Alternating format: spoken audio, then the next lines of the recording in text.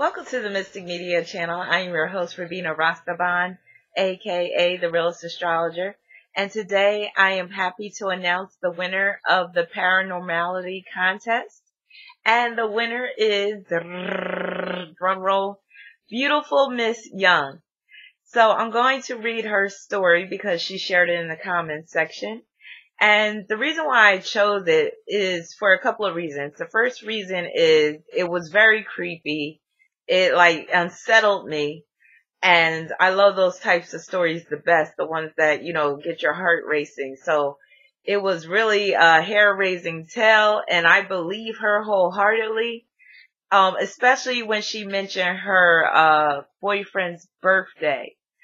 And also the fact that he confirmed what she had heard. So let me just read what she wrote. I moved in with my boyfriend in 2014. Shortly afterwards, I began to hear commotion downstairs in the kitchen every morning while I was at home alone. I told my boyfriend. He said, "You heard it too?" So a couple of months later, I was startled awake one morning by an entity that started kicking my ass and tried to choke me out. We fought for over 30 minutes, and I was tired and out of breath. My heart was beating out of my chest. Finally, I got fed up and began to talk mad shit while we were fighting. This helped me somehow weaken his attack because I was cursing and praying all at the same time, and the entity finally disappeared. Then I woke up sweaty, heart racing, and terrified. This happened to me twice. Needless to say, I left that house. I hate talking about this because this was terrifying. Wow, beautiful Miss Young. It did sound terrifying, so I can only imagine how it felt to actually go through it. And the fact that your boyfriend is a 7, I'm not surprised that this happened to you in his house. So I had responded to you and you responded.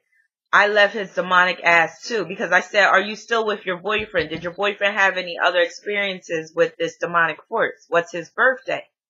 So she said, "I left his demonic ass too. I'm November 23rd and he was May 7th. I attract paranormal activity, but this was his demon."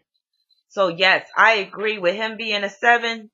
Yeah, 7s can easily attract paranormal activity. So this was a great contribution for my paranormality video and the contest. So what you win is a free email reading from me.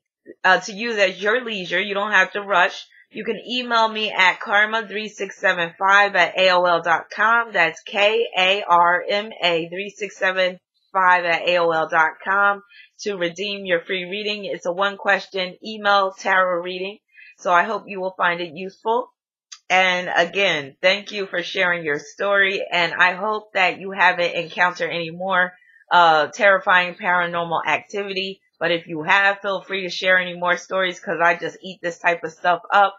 And you said this happened back in 2014, so that wasn't that long ago at all. So I hope that you were able to shake all of that boyfriend's influence off of you. So peace, many blessings, and stay tuned, everybody, for my next contest. I might be putting a video out for the next contest towards the end of this month. I'm not sure exactly what it's going to be about yet. But stay tuned. Many blessings.